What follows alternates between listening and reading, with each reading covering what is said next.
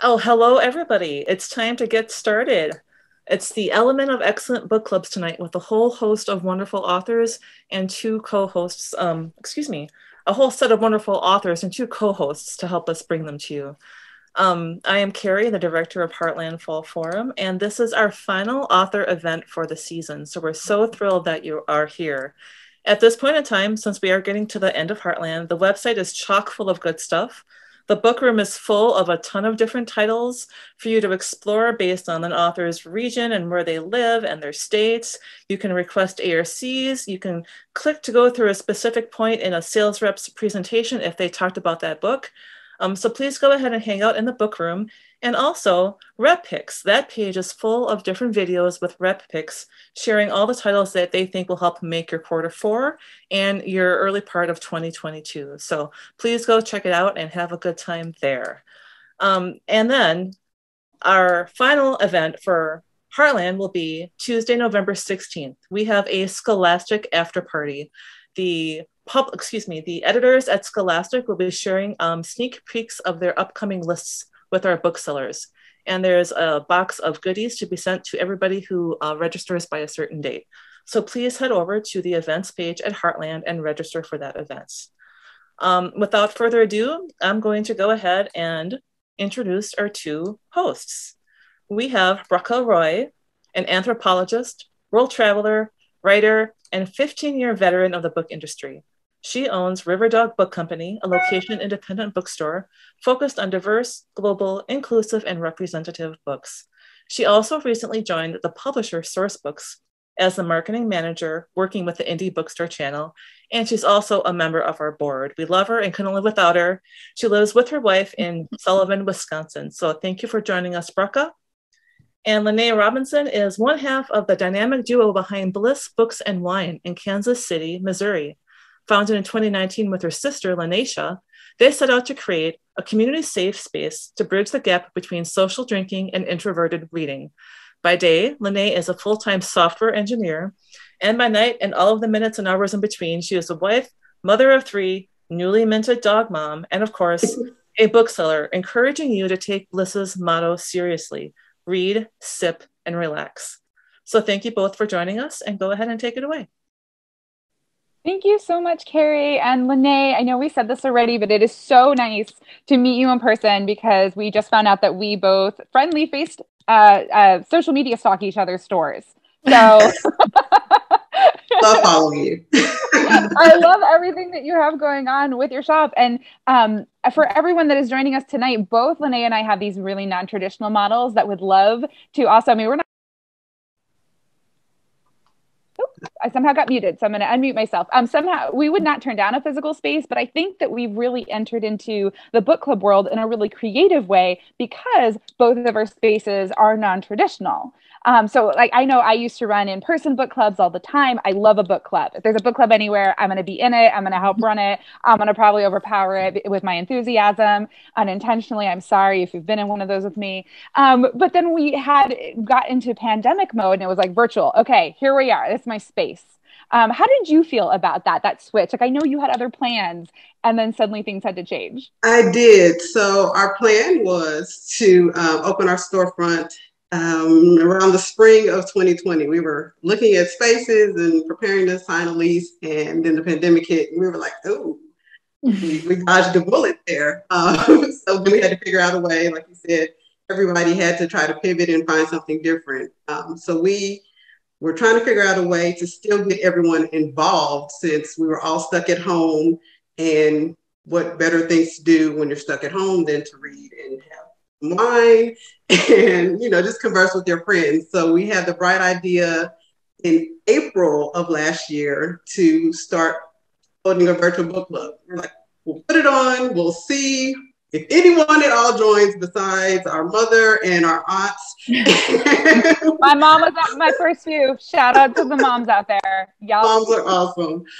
We were like, we'll see where this, will go. And I think we're coming up on our 19th book or so, which is really exciting. So yeah, it's weird in that we're not in person and we can't, it's just a different vibe. But we have members all over the country. So I don't see us going back to just strictly in person, because we would talk to many of our people, and you know, we're now a big, gigantic community. So it's been an awesome experience, and everyone brings something different to the table. Good times. I love that. I love that somehow we've made our community smaller, even as it's grown larger. Like, we've dialed in on who wants to read these books. They're all over the country. For some of us, they might be all over the world. Yes. I had an armchair travel book club that met virtually, and we would have, you know, people dial in from France. A friend of mine got up in New Zealand for a book that she was super excited to talk about. It was like 4 a.m. for her, and joined us. And yet it made our community feel so much tighter, I guess, not smaller. Right? We grew worldwide or countrywide, and yet we could talk with the people we wanted to reach about the topics we wanted to talk about. Like, I know mine are pretty, they're passion focused, I like to say. Like, I had one on armchair travel. I had one on reading women leaders in different fields, you know, like politics and arts and social sciences. What do you like to read? Who do you want to talk to with your book club? So I am a hopeless romantic. So I love romance novels. My sister is all about fantasy and science fiction and all that stuff. And I really could care less. But the great thing about book that is club, the most sister statement I've heard in a while. But the good thing is, and we let our members vote on the books that we're going to read. So we try to pick like 2 or 3 at a time, and you get just a diverse group set of books that you go through. And a lot of times, I've heard from a lot of our members that these are books they otherwise would never have picked up and tried to read it. But everyone has loved all of the picks. So it's just, it gets you out of your comfort zone. It makes you read genres that you don't care for. I will say that Lanisha was right with fantasy. I love Legendborn. We have this on tape. We have this on tape. It's on tape. If you're here tonight, you were right. At least once. She was right. I would never have picked that book up, but Legendborn is like one of my favorite reads that we've had thus far, and I can't wait for the second one to come out. Anyway, so it's really bringing people out of their comfort zone, and it's exposing us to different authors and different genres that we never would have chosen otherwise. So see, that is so perfect. I love getting that when I go to other people's book clubs. And I'll admit, my little bit of the type A, you know, control freak in me, I want to talk with people about the books I want to read already when I run my own book club. So I admit I choose the books. I'm like, if you want to read this, come chat with me about it. So enthusiastic, I hit myself in the face. But I will say, when I started working at Sourcebooks as the marketing manager, working specifically with independent bookstores, I crafted this book club program that allowed any Sourcebooks title to be chosen for the book clubs. Yes, it is a shameless plug, folks, but that's also partly my job. I'm here to help all of y'all. And it's because I wanted people to be able to choose whatever books that they wanted for their club. So whatever the topic is, Sourcebooks probably has a book for you. I'm going to just gently drop a link in the chat. Check it out. If you need recommendations, hit me up. But it's exactly for people like you that want to have their clubs vote on things, or that want to explore new authors, or for people like me that are like, I only want to read this right now. Everyone that wants to read that should come talk to me about it. So I love that our clubs work in these different ways. And I think a lot of publishers are working with independent bookstores and for their new book clubs. And that's why we have these wonderful authors to talk to here today. So we're going to get started and let you hear from our authors now, everyone. And so our first up, we're going to do this in kind of a really fun way where Lene and I are going to go back and forth introducing an author, and we're going to have a quick lightning round where each author is going to share their elevator pitch. And under okay, I'll start again. The Good Left Undone is the story of Matilda Raffo, who is the matriarch in her contemporary Italian family, and she realizes she's done a terrible job as the matriarch, and she has to set the record straight. So it's the story of her mother, and what truly happened to them, and in the setting of her family as her granddaughter's about to get married. Goes to France, England, everywhere. Yeah. But I threw that in at the end, and people are like, who cares? But it's like 2 big romances in it. I mean, 2 big love affairs. And I love this book more than anything I've written, I think, even though I love them all. They're like, So with each new book, your new favorite? kind of, because you've been living in it. This one though, it's been a long time coming because I really took my time with it. I did a lot of research and I spent a lot of time in foreign countries before COVID, and then I had COVID, to sort of polish it, which was great in its own weird way. But it's the only good thing that came out of COVID. The rest of it was terrible. I'd also like to add, Adriana, that you have a killer YouTube book conversation series that you host.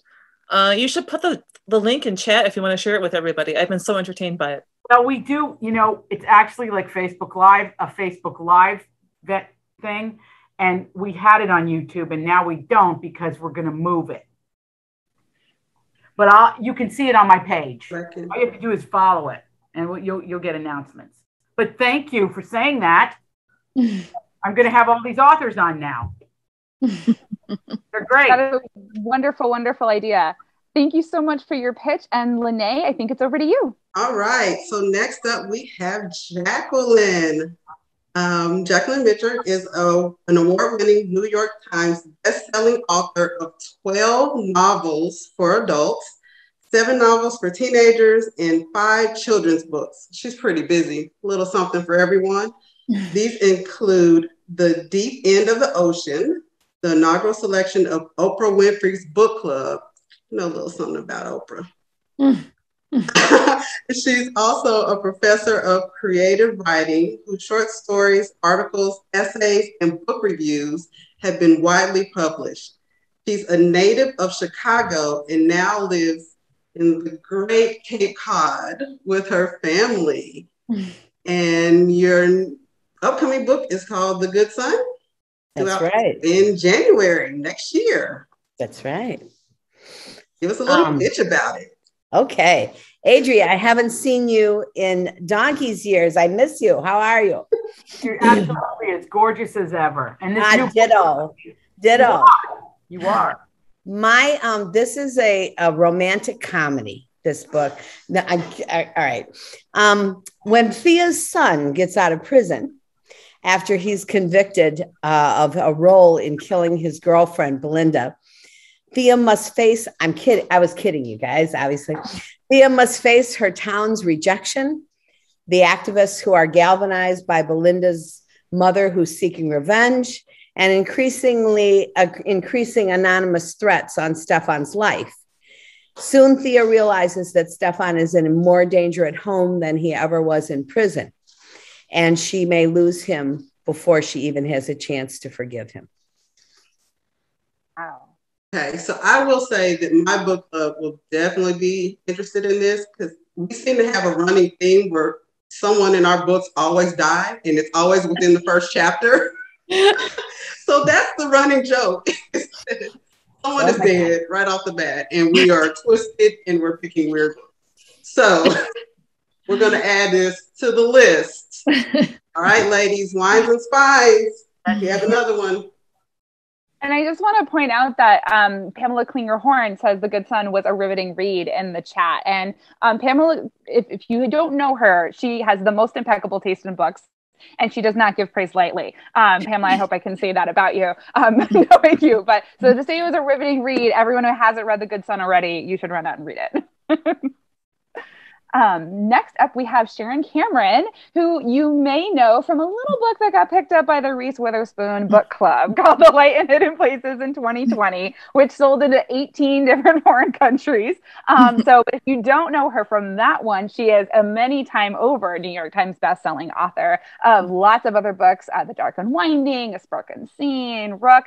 Her parents have won Parents' Choice Gold Awards, the Westchester Fiction Award, earned starred reviews from all the places, chosen for all the numerous lists. So you are probably well aware of her titles. Now, one thing you might not know about her, though, is that she can be found shooting a longbow when she's not writing, which I love because my parents are also longbow archers.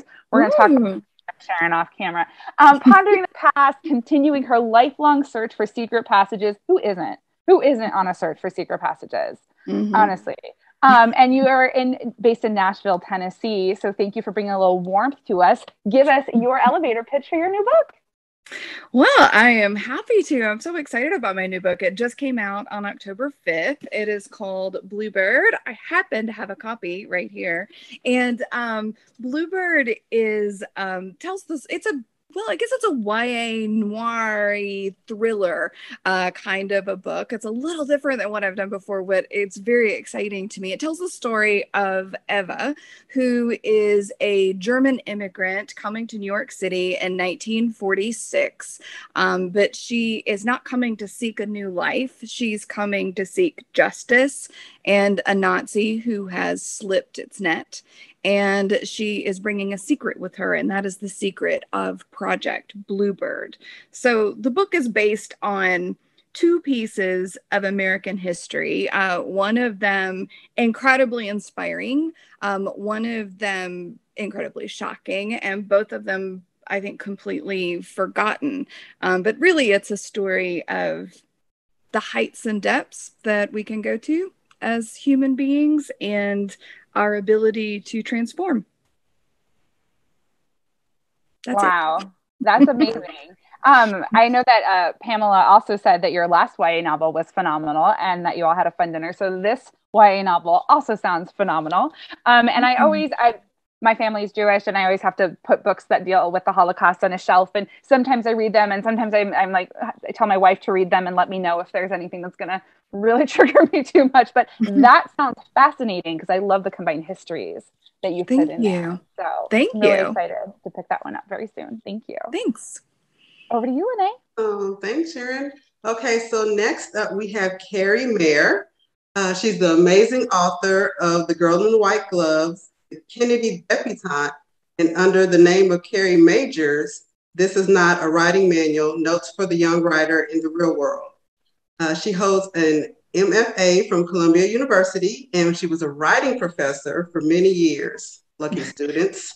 She now writes full-time and lives with her daughter and a dog.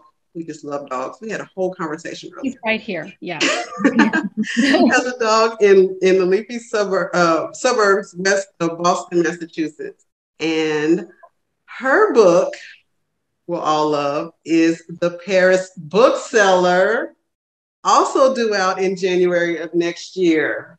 So what do you have for us?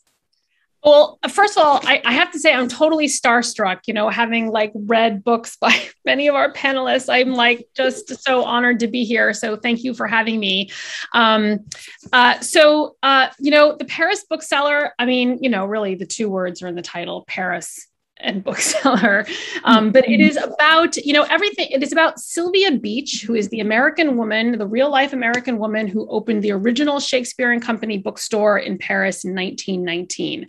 And, so much of what the two of you were saying earlier about being these, you didn't say this about yourself, but I'm going to say amazing, trailblazing female booksellers. She was really, the first. And, she did it in Paris, and all the writers of the Lost Generation came to her store. Hemingway was a lifelong friend. And in addition, as if that wasn't enough, when she, in 1922, she published the very first edition of James Joyce's novel Ulysses, after it had been banned and convicted of obscenity in 1921. And so my book is coming out right on the 100th anniversary of her edition of Ulysses. So, it's really books, bookstores, and, Paris is what this book is about. So I think there's lots for bookstores and book clubs to talk about in it. Oh man, my list is exploding. I know, right? Have a kid. More bookshelves. That's okay. He'll get over it. Add another one to the pile. In this room, I think, Lene. So I'm with you on that. There's obviously a place for this book in our house as well. Yeah. Thank you, Kerri. And now it is my pleasure to introduce Thrity Umrigar. best-selling author of 8 novels, including The Space Between Us, which I have to say, my wife and I, when we merged our bookshelves, we both had copies of your book. So clearly it was meant to be, and we both kept copies, our copies of your books, actually, because we both had notes and things in them. So thank you for writing that book and letting us know it was a good choice. So, but I also think that, I know that you have these beautiful memoirs, 3 picture books. You have a little bit of something for everyone in there. And you received so many incredible awards for your books. So I love that your books have reached out into the world and really gotten the recognition that they deserve, including things like the Nieman Fellowship to Harvard, including things like a Lambda Literary Award, the Seth Rosenberg Award, and now you're a distinguished professor of English at Case Western Reserve University. And of course, you contribute regularly. I love to read your articles in places like the Boston Globe and New York Times and HuffPo. Can you please tell us a little bit about your upcoming book? I would love to. And thank you for that wildly generous introduction. And thank you for inviting me to be part of this great panel. I so regret that this is not real life, because I know we'd all be going out for drinks immediately after if we were on an actual panel. But we will make do, at least for another year or two, with what we have. Anyway, so my book is called Honor, and it's coming out by Algonquin also in January of next year. And I was inspired to write the book after reading a series of articles that ran in the New York Times about the treatment of women in rural India. After I read those articles, I came up with this character of Meena, and she's just a young Hindu peasant woman who until now has led a very conventional life until she breaks 2 taboos. 1, she chooses to work outside her home, and 2, she falls in love with a Muslim man. And for these crimes, Meena pays a very high price. I also wanted a character who was a counterpoint to Meena. And so I created Smita, and she's an educated, sophisticated, a very successful Indian-American journalist who returns very reluctantly to India to cover Meena's story. Smita has her own reasons for avoiding and dreading her visit to India, which will become clear to us over the course of the novel. The only other thing I want to say is this, from what I've described, this probably sounds like a very heavy and depressing novel, given the subject matter, but I hope that Honor is more than that, because the novel is actually, it sort of tells 2 parallel love stories. The main story of Meena's growing affection and love for Abdul, who is a Muslim guy, poor, working class, but very idealistic, a man who imagines that he and his Hindu wife can be citizens of a new and modern India. And also Smita's own parallel love story, where not only does she meet this guy and kind of develops feelings for him, but also perhaps develops feelings for India, a country that she has avoided for a long time.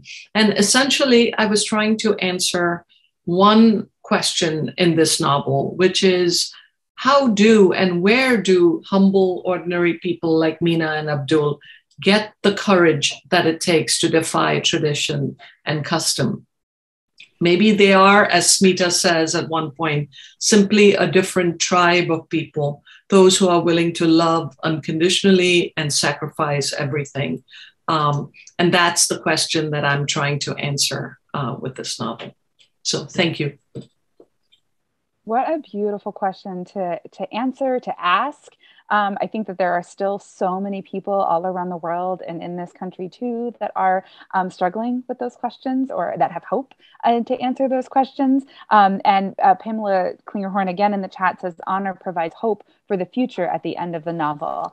So for anyone that hasn't read it yet, that seal of that ring of approval and truth at the end, that it's going to continue to be uplifting and give you that hope, I think is really beautiful. Bookseller stamp of approval on there. So that's wonderful. Now we're going to head into a really exciting part of this this experience, where the authors are going to be asking each other a dinner party conversation question. So Lene and I are actually going to go away, and Adriana, you are up. Okay. Well, I am a longtime fan of Jacquelyn Mitchard. I always said Mitchard. Is it Mitchard? It is Mitchard. That's why you always said it. Well, but other people say it different ways, so I don't want to, you know. No, anyway. It comes from the lyric Canadian name Meatyard, which is a great name too. No, not really, especially if you're a vegetarian. But there you have it. You know, somebody who hunts prey. You guys should go on the road together. You'd make a great comedy team. We would have a good time too. We'd have a lot of fun. Okay, Jackie, here's my question. I want you to think carefully about this because you've only been asked maybe quite a bit, but movies have the Oscars, TV has the Emmys, we got the Tony Awards in theater, and in books, really, it's getting picked by Oprah. You were the first author picked by Oprah. Will you tell us what that was like? Well, you know, it wasn't the same as it was for everybody else because I was the first one. And my publisher at that time said to me, okay, this is all well and fine, Jackie, but it's not going to mean anything because TV and books are antithetical media. And I said, okay. And she said, so don't expect a lot. I said, okay. And so and Oprah, you know, Oprah Winfrey had called, you know, in the old days, and you and I can remember the old days because we've been doing this for a while. They had answering machines that had little tapes on them that went for like 5 minutes. Okay. And the first time, you know, I had my little office in Madison, Wisconsin in the basement, and my little college intern said, listen, Jack, that's Oprah Winfrey. And I just erased that. She said, I have loved The Deep End of the Ocean more than I've loved any book that I've read. I said, beep. I said, oh, that's one of my girlfriends horsing around with me. So the next day there was another message and she said, I don't know if you live here or not, but if you do, could you please return my call? And I erased that too.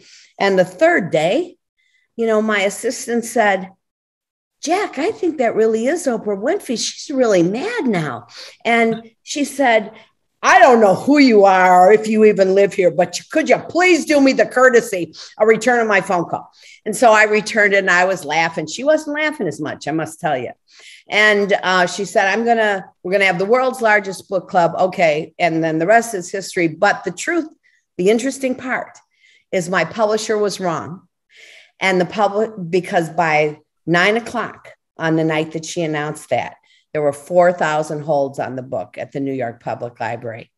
And they had to borrow other printing presses to print the book, as many of the books as they needed to sell. You know why I asked you this question? Because we're talking to booksellers. Well, no, we're talking to booksellers. Right. And booksellers understand that there's these fashions that ebb and flow. Our libraries are very steady, you know, but it was important then. It changed the national conversation about reading.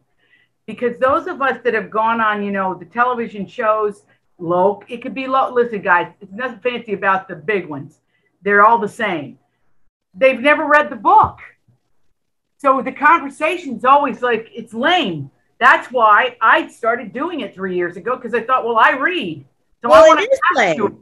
It is lame because they're reading off the frontispiece, the piece that you've written for the publisher on the jacket copy, and saying, it says here that, you know, and they haven't read the book. They're just, you know, you were there.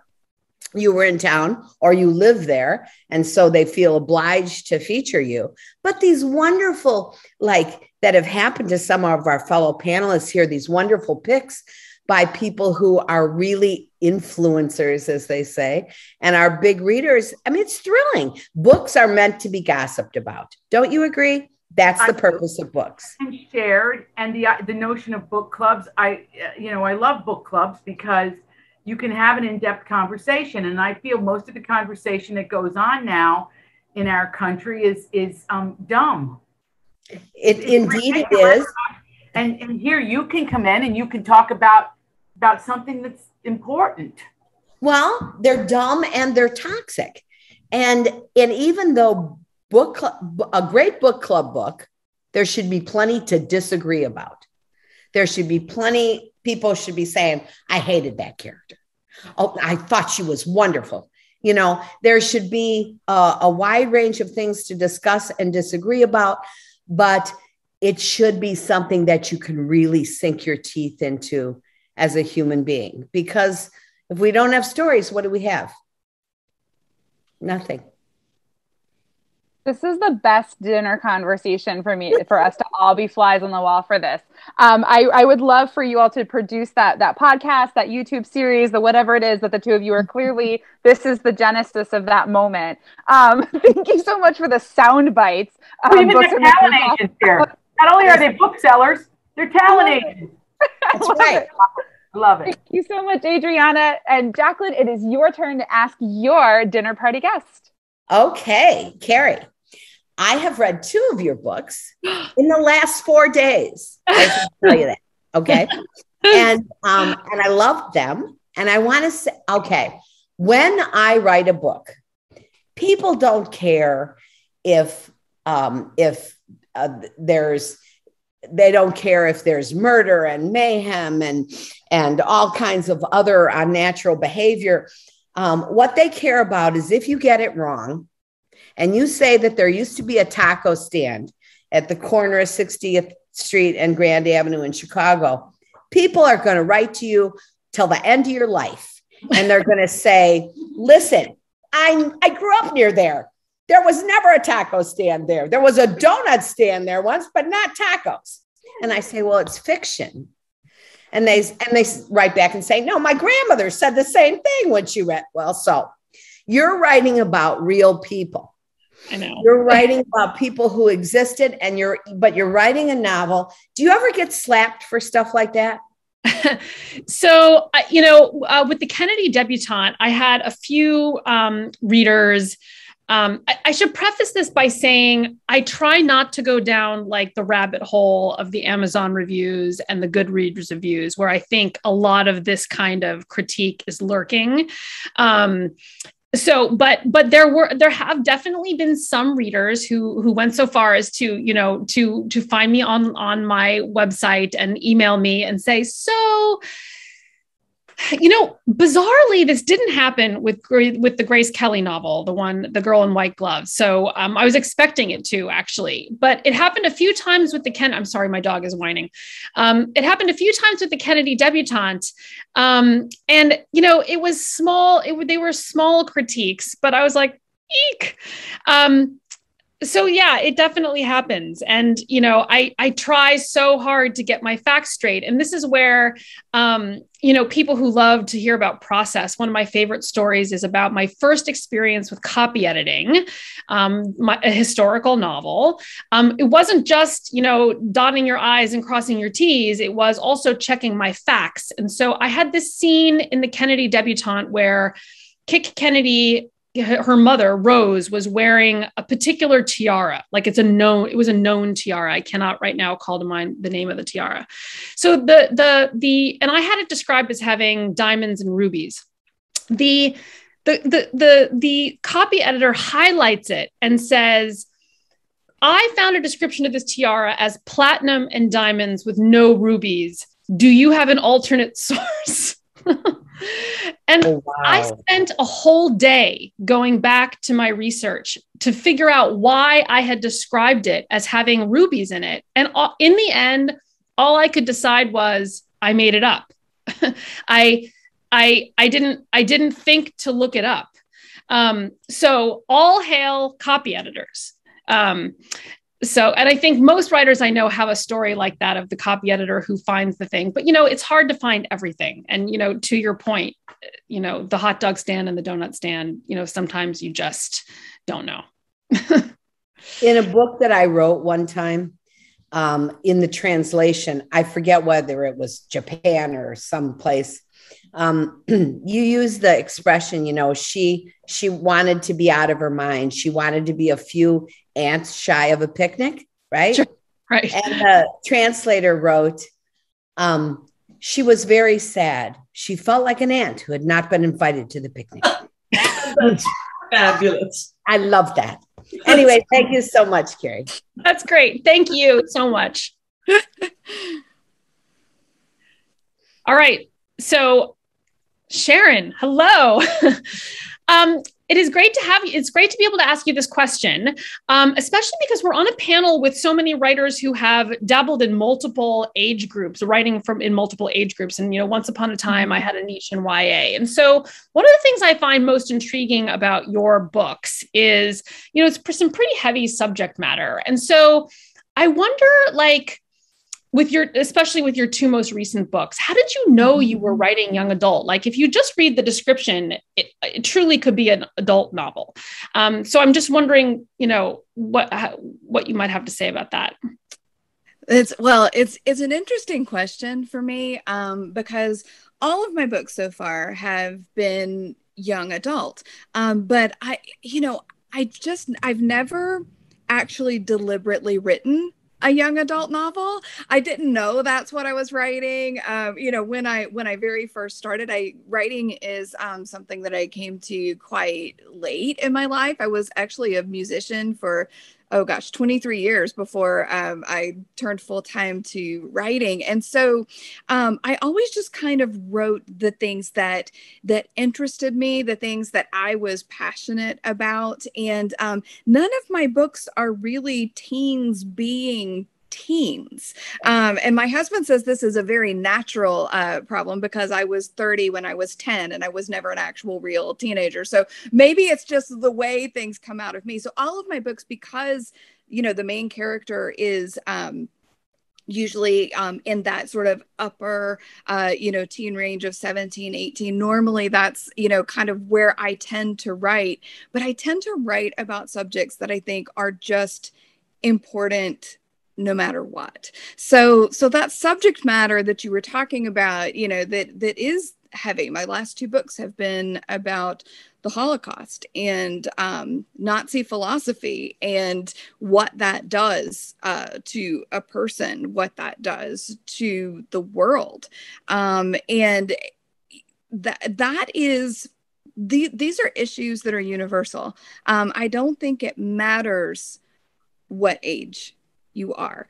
These are important things to back up, to look at yourself, to put yourself in this position of history, because we all know that even though these books are about history, they're about now as well, right? The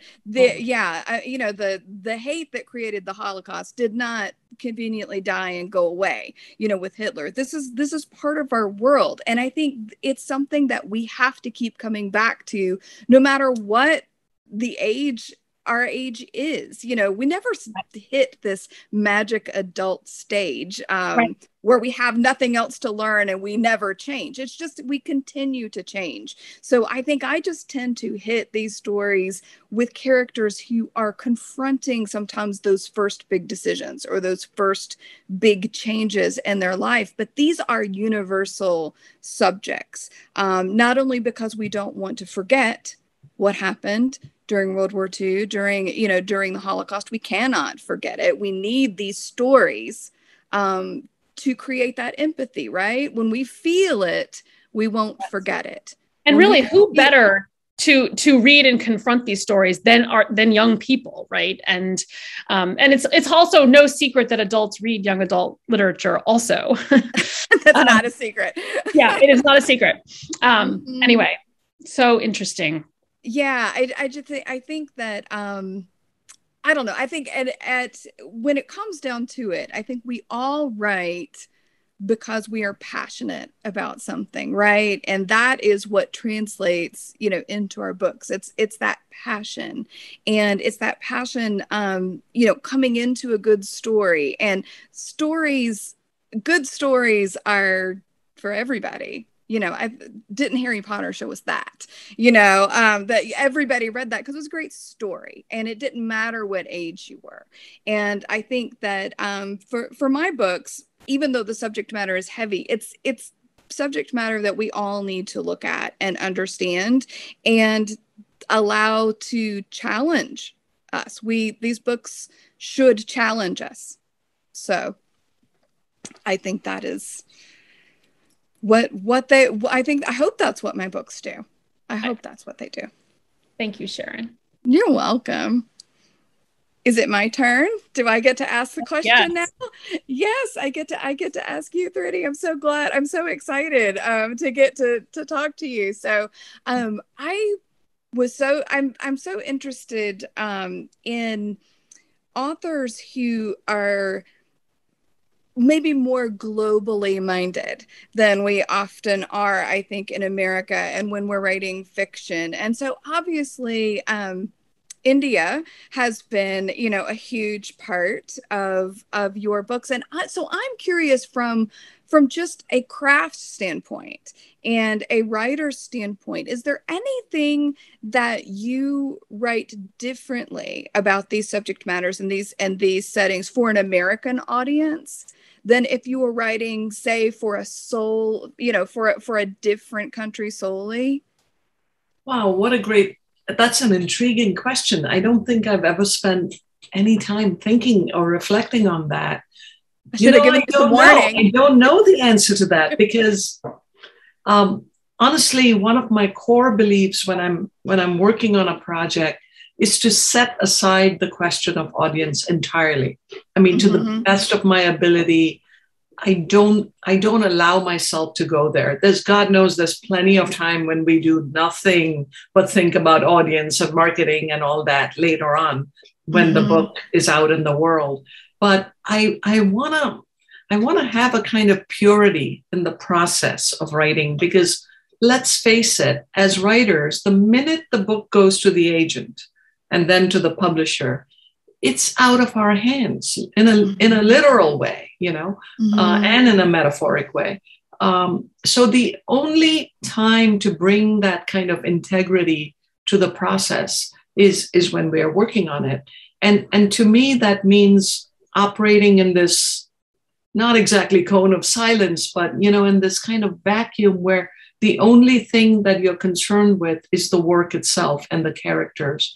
So I don't know that I've ever thought, I'm certainly not writing to cater to an American audience. Here's the supreme irony. I mean, the only exception to what I just said that I can think of is if I use a phrase from, say, or a proverb from an Indian language, the kind of custom is to immediately translate it, right? I mean, that's true whether you're writing, in French or German or whatever.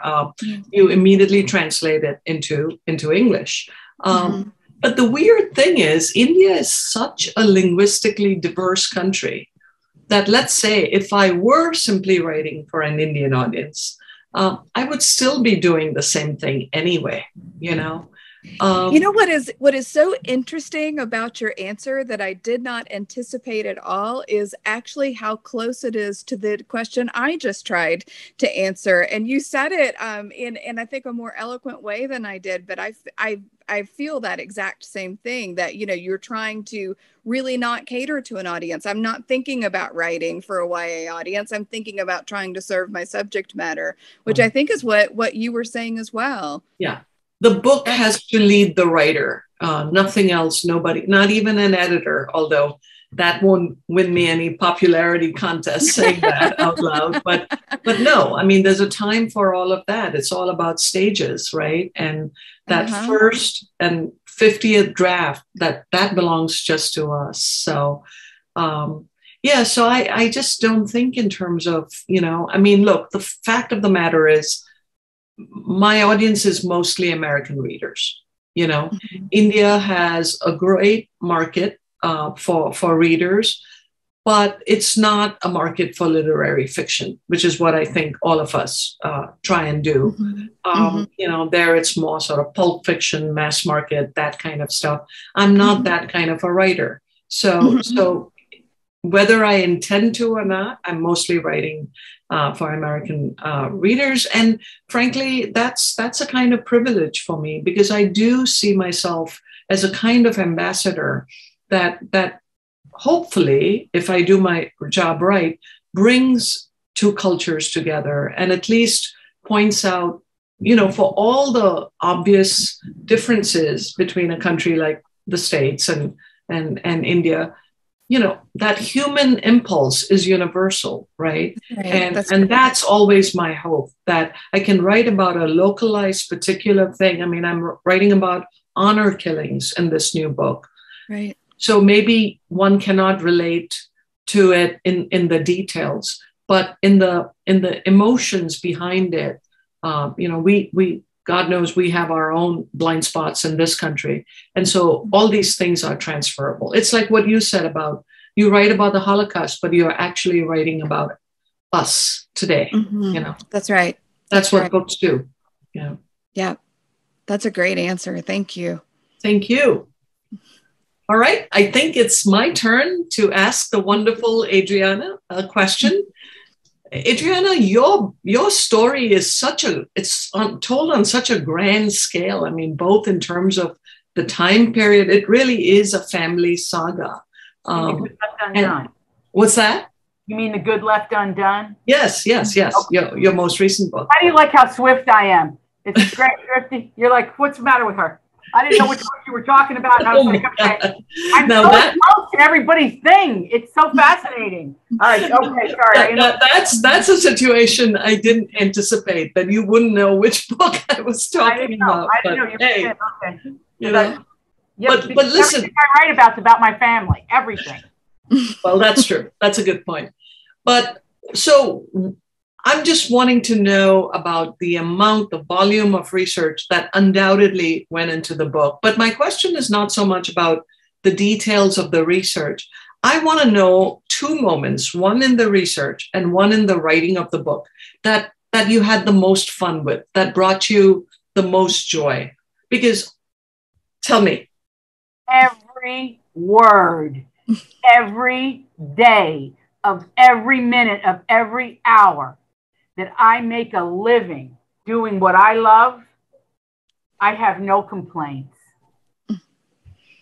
Okay. You get better at some things as you go on. You learn new things. I'm talking to you. I've never met you before. You're beautiful and you're interesting to me. And so books are just, it's like cracking open coconuts all the time. I feel like something new, way I feel when I go in an independent bookstore, because it's the personality of the person that owns it that comes to the fore, All right, but any specific moments that you feel like you will remember 5 years from now? I knew that I had written the book of my career when I finished this book. Wow, that's great. I knew it because I'm bad at pitching it in a log line, which I so admire you all. You're so articulate. I can't do that with a book. It's too much of a yarn. It's like there's too many layers to it. And this particular book it's not just, I can't even fluff it off like it's intergenerational. It's not that. You read it, begins in India, years and many centuries, just as long ago, because this family, they were artisans, gem cutters for the Vatican. So the spirituality of my heritage and the way I was raised plays a prominent role in this. Roman Catholicism, a prominent role. And and because they are gem cutters, there's also a Jewish family. Because in Venice, per all my research, this was the hub. I came across a gentleman and I thought, that's going to be interesting. And then my modern Italian family, one of my cousins married an Ethiopian. And I have, since the beginning of my career, you don't know what I did before I wrote television, and I would write a lot of shows with people of color because I was from an Appalachian town and I'm Italian, and that counts as color. Okay, so wrote on a lot of those shows, and so I have like I want to call it a desire to pull the storylines through that are actually real. And when you tell the truth, there's always people of color in your story. They just are. If you ignore it, I mean, listen, I'm not going to speak for anybody else. I'm going to speak for myself. I mean, when you start digging and you realize that the rings you wear, that those stones are old, and you don't know how many people wore them. Took a class at Christie's with Maharajas and Muggles, which is where I really learned about that side of things. Research, to me, it's like, I just keep cracking things open. So, but let me set this up by saying this. I was in Scotland. I had agreed to direct a movie, and I was by myself. My family was not with me yet. And I decided to just start with the letter A and make a list of the places I wanted to go in Glasgow, where, by the way, President Biden's on his way there right now. So I set out on foot, and the first place I went was St. Andrew's Cathedral. What was intriguing to me, it was Protestant for like 350 years, then it flipped back to Catholic. You know, I love when things flip, because I want to see, like, what does it mean when something flips? So there was a wedding there. And the wedding was really beautiful. And I was in the back of the church, and it was me and the bagpiper, and I crashed it. I wasn't going to go to the reception, but I was sucked into this, and there's a wedding in the movie I directed. So I thought, let me look at this. I was taking pictures. But then I realized that every song that my mother had chosen for her funeral was being sung at that wedding. And I'm in the back of the church sobbing my eyes out, like ridiculous. I sneak back outside because they start to play the processional, and I'm outside and I'm waiting and I'm taking pictures. And a man behind me goes, "Who are you?" So I turned, and it was the priest. And I said, "Oh, Father," I said, "I'm an American tourist. I'm just here, you know." I said, I got all engrossed in your wedding that you just performed." He said, "What's your name?" I told him my name. He said, "You're Italian." I said, "Yes, Italian American." He said, "You need to see that garden." And I swear to you, it was like this, Rick. It's like he was gone, like in a puff, like a bird, gone, flew off. Couldn't find the guy. So I took a few more pictures, and I wandered over there by myself, and I went into the garden, and the garden became the novel. That's what happened. So when you say research, it's so multi-layered, and so I went to France, I went to Scotland and Ireland, and you know, and it's all in the novel. It's all in the story of the novel from what I found in the garden. I couldn't have hoped for a more magnificent answer than that. That's a great answer. Thank you. I feel like an idiot here. No, I have goosebumps. I mean, what you shared is incredible. Crying out loud, you know. No, it makes perfect sense to all of us. It does. It does. Because readers always think of research as going into some musty library and going through, you know, but research is life. I mean, research is living. And that's what you did. Yeah. Mm-hmm. Yeah. Mm-hmm.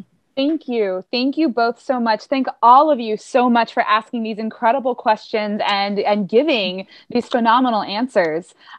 We are wrapping up here, and really quickly, before we do our final wrap up, Lene and I are going to give our top 2 tips to the booksellers that are watching us tonight on hosting book clubs in this time. So for me, I'll just say, if you want to host a book club and you would like the author to come to your book club, you have every right to reach out to the publisher and ask if that author is available to join your book club as an author event. And if they are not able to make it, as not all authors are, you can still ask your publisher for authorless event co-op. That is a thing. So if you're a co-op store and you want to get some of those dollars credited to your account, definitely ask your publisher for that. And then the other tip I'll give is that search for interesting articles written by your author of that book, as well as articles about the book, and use those for a little sort of pre-event titillation for the folks that are coming to your event. So my top 2 tips. Over to you, Lene. Okay, so my tips are more for your members. Make it fun. You don't want it to be another event that no one wants to go to. You want them to read the books. You want them to be exposed to the authors. So don't make it something that they dread doing. Even if they don't enjoy the book, have it be a safe enough space where they can come in and say why they don't like the book and what they would rather read instead. And then I would also say, just like what we do is we do interactions all through the month. So as we're reading, we're discussing on Facebook or on email or whatever, just when we get to a good part. No spoilers, but like, is anyone on chapter 32? Can't believe what happened, you know, that sort of thing. So you're getting everyone involved and excited about the read. So I love book club. It's one of my favorite nights of the month. So I want it to be something that everyone looks forward to doing and just be excited about reading and excited about meeting and becoming familiar with all of the authors. Those are my 2 tips. Those are such great tips, Lene. I love that there's a writing kind of, I don't know, just like general piece of advice. Leave out the parts no one wants to read. I feel like events are the same way. Don't host events people don't want to come to, yes. Book clubs included. So that was perfect. Thank you. To all of our writers, thank you so much for joining us this evening. We would love to thank everyone for attending. And then in closing, we'd love for you all to just throw out a favorite independent bookstore that you visited. It could be local to you. It could be far away from you. I'm just throw a hello out there to Tubby and Coos, a fantasy genre-based LGBTQ bookstore in New Orleans that's still there despite the many hurricanes. And so that's one of my favorites. And everyone else, just unmic and talk over each other and say some of your favorites. Women and Children First in Chicago. Who are here? Parnassus Books in Nashville. My local indie is Wellesley Books, and they have just been absolutely the best most supportive local bookstore I could possibly ask for. Bookmark Shop Brooklyn, Kenny's Books and Greetings in Northvale, New Jersey, Fountain Bookstore, Richmond, Virginia. Yay, Kelly! Foxtail Books down in Georgia. Brewster Books in Brewster, Massachusetts. Anderson's in Chicago. You already said that. Anderson's. Anderson's. Warwick in La Jolla. You said it, Jackie. I think I just had a stroke. I thought you said it. Okay. Loganberry Books, gorgeous, huge store in Cleveland, just beautifully, Oriental rugs on the ground, and one very close to me, Max Books in Coventry and Cleveland Heights. Suzanne is a force of nature for writers. She grooms us. She takes care of us. I love Book Passage. It's not the Midwest. It's California. So I hope I'm allowed to mention California bookstore. But Book Passage has been great to me. So just so many, tattered cover. So many to choose from. Thank you all. Thank you all. California. Yes. Yeah. Yes. Well, thank you. Shout out the Raven in Lawrence, Kansas. Oh, yes. Oh my gosh. Of course. Love Danny. He's awesome. Books. Another board member. Thank you. Yep. Gosh, thank you, everyone. Word Bookstore. I know. Can we just stay? Can we just stay? This is just 2 more hours of us yelling bookstore names. I feel like we could rewrite the words to Billy Joel's "We Didn't Start the Fire" by just naming bookstores. Oh my gosh! We should try doing that. Music video. Free Live, Greenwich Village. I think Thrity is going to be our bookstore ambassador next year, and she's going to write the song for us. Okay. Okay, got it? Yes, please. Let's make that happen. Everybody, I could not have asked for a better or more entertaining or more heartwarming final author event for Heartland 2021. Next year, we will be in person again. We're moving full force ahead in that direction. So be in touch with us. Come join us. Promote your books with our booksellers. You clearly are all indie bookstore lovers. Thank you, Brocha and Lene. This has been a wonderful evening, and we'll see you all next time. Thank you again. You guys are great. Thank you. Good to see everybody. Thank you so much. Thank you. Bye. Bye.